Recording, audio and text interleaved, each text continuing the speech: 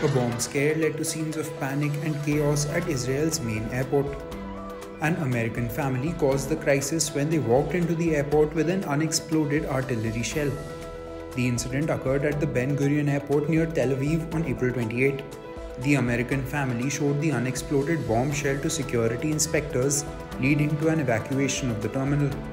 The Americans found the artillery shell while visiting the Golan Heights and took it as a souvenir.